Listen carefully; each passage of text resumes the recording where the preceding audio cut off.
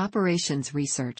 Operations research, or operational research in British usage, is a discipline that deals with the application of advanced analytical methods to help make better decisions.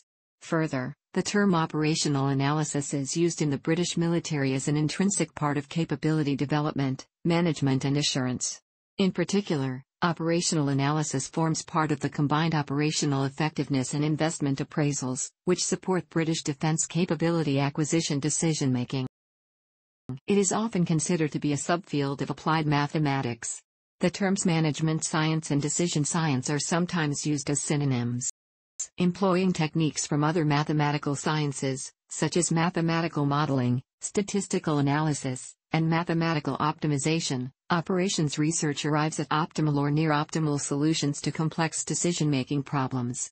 Because of its emphasis on human-technology interaction and because of its focus on practical applications, operations research has overlap with other disciplines, notably industrial engineering and operations management, and draws on psychology and organization science. Operations research is often concerned with determining the maximum or minimum of some real-world objective.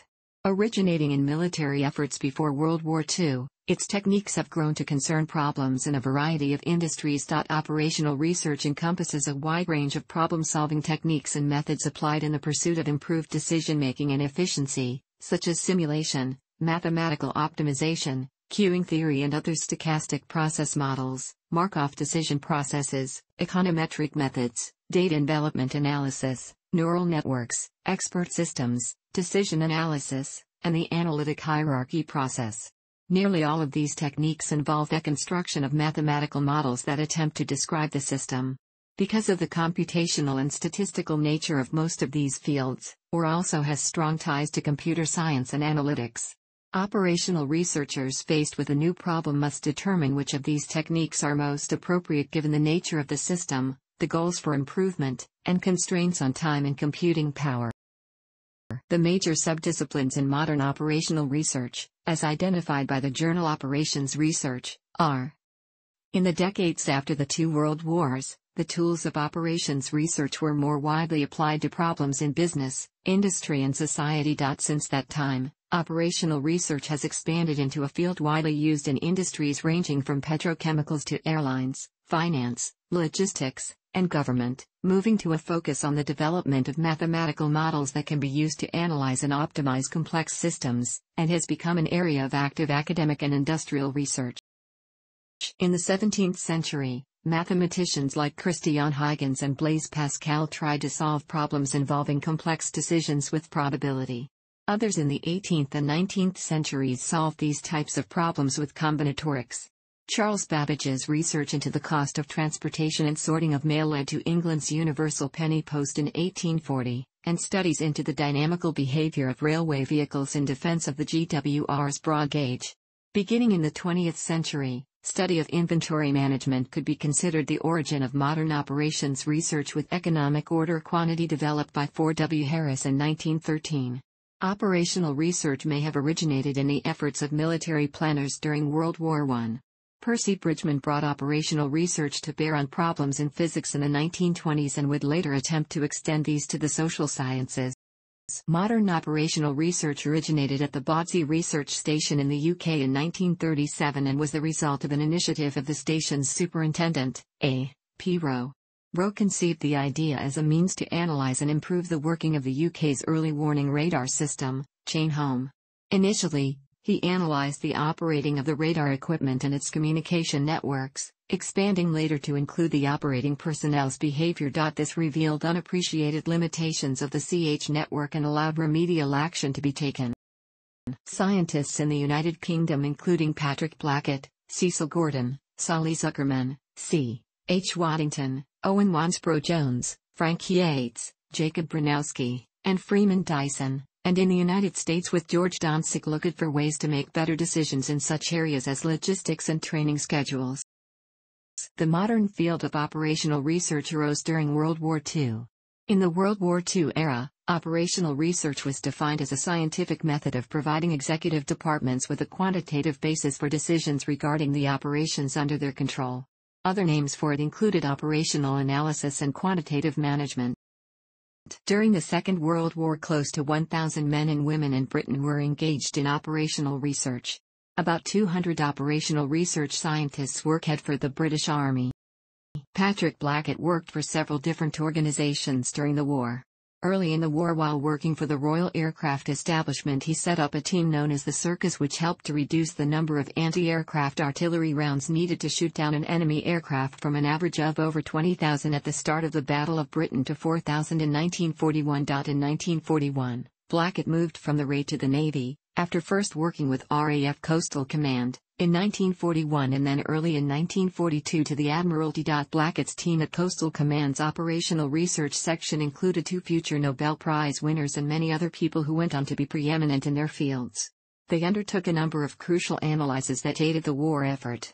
Britain introduced the convoy system to reduce shipping losses, but while the principle of using warships to accompany merchant ships was generally accepted, it was unclear whether it was better for convoys to be small or large. Convoys travel at the speed of the slowest member, so small convoys can travel faster. It was also argued that small convoys would be harder for German U-boats to detect. On the other hand, large convoys could deploy more warships against an attacker. Blackett's staff showed that the losses suffered by convoys depended largely on the number of escort vessels present, rather than the size of the convoy. Their conclusion was that a few large convoys are more defensible than many small ones. While performing an analysis of the methods used by RAF Coastal Command to hunt and destroy submarines, one of the analysts asked what color the aircraft were. As most of them were from Bomber Command, they were painted black for nighttime operations. At the suggestion of COEIA, a test was run to see if that was the best color to camouflage the aircraft for daytime operations in the grey North Atlantic skies. Tests showed that aircraft painted white were on average not spotted until they were 20% closer than those painted black. This change indicated that 30% more submarines would be attacked and sunk for the same number of sightings. As a result of these findings, Coastal Command changed their aircraft to using white undersurfaces. Other work by the COEIA indicated that on average, if the trigger depth of aerial delivered depth charges were changed from 100 feet to 25 feet, the kill ratios would go up. The reason was that if a U-boat saw an aircraft only shortly before it arrived over the target, then at 100 feet the charges would do no damage, and if it saw the aircraft a long way from the target, it had time to alter course underwater, so the chances of it being within the 20-foot kill zone of the charges was small. It was more efficient to attack those submarines close to the surface when the target's locations were better known than to attempt their destruction at greater depths when their positions could only be guessed at before the change of settings from 100 feet to 25 feet. 1% of submerged U-boats were sunk and 14% damaged.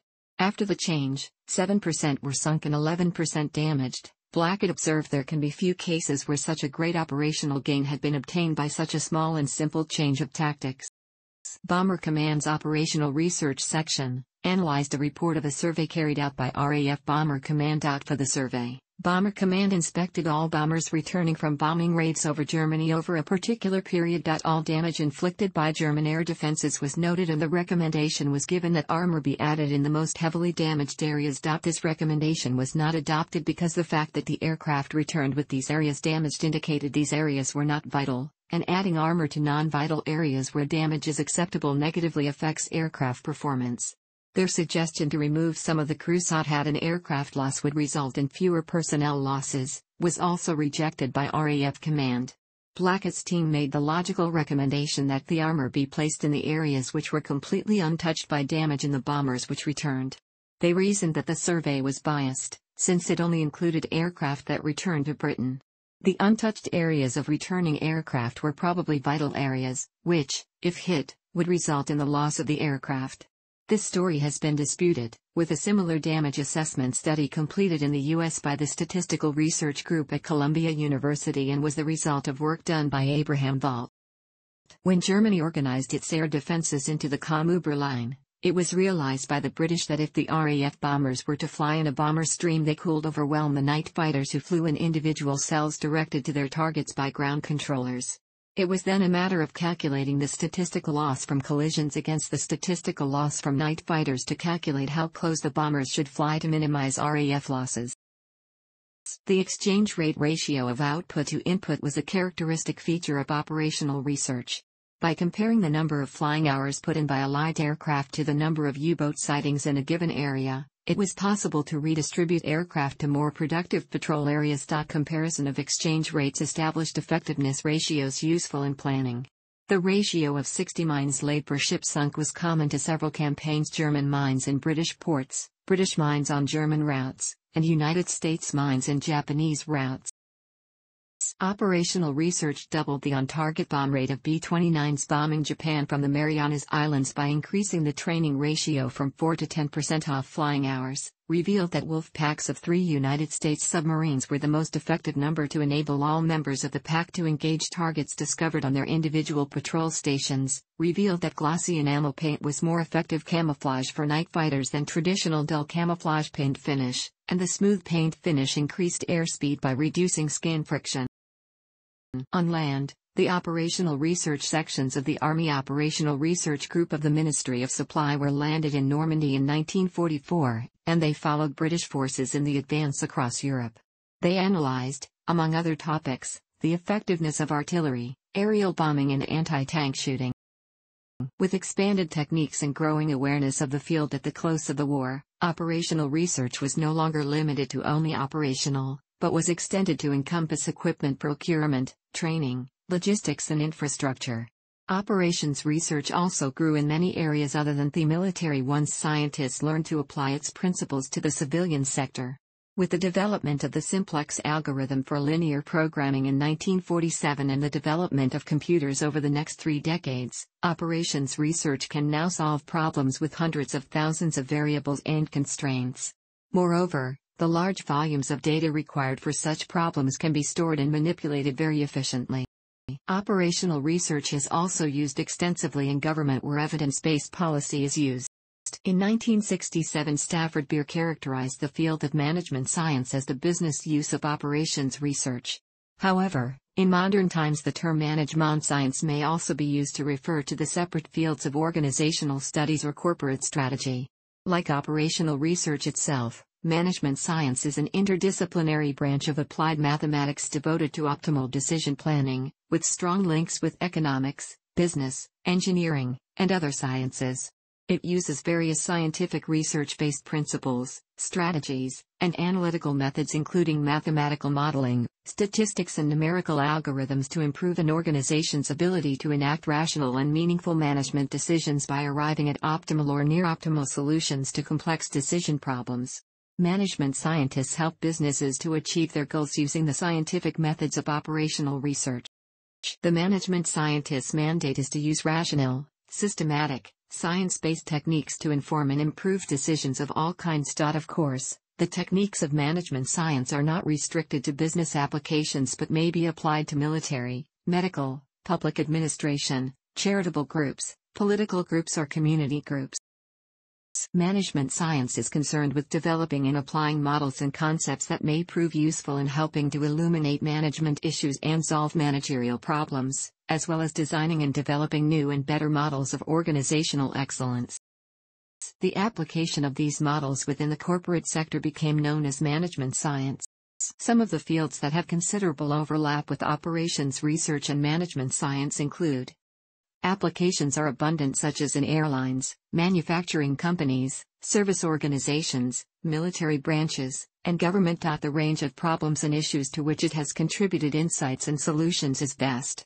It includes management is also concerned with so-called soft operational analysis, which concerns methods for strategic planning, strategic decision support, problem structuring methods. In dealing with these sorts of challenges, mathematical modeling and simulation may not be appropriate or may not suffice. Therefore, during the past 30 years, a number of non-quantified modeling methods have been developed. These include: the International Federation of Operational Research Societies is an umbrella organization for operational research societies worldwide, representing approximately 50 national societies including those in the US, UK, France, Germany, Italy, Canada, Australia, New Zealand, Philippines, India, Japan, and South Africa. The constituent members of I4S form regional groups, such as that in Europe. Other important operational research organizations are Simulation Interoperability Standards Organization and Interservice/Industry Training, Simulation and Education Conference. In 2004, the US-based organization Informs began an initiative to market the OR profession better, including a website entitled The Science of Better, which provides an introduction to OR and examples of successful applications of OR to industrial problems. This initiative has been adopted by the Operational Research Society in the UK, including a website entitled Learn About OR. The Institute for Operations Research and the Management Sciences publishes 13 scholarly journals about operations research, including the top 2 journals in their class, according to 2005 journal citation reports. They are. Thanks for watching. Don't forget to like the video and don't forget to subscribe.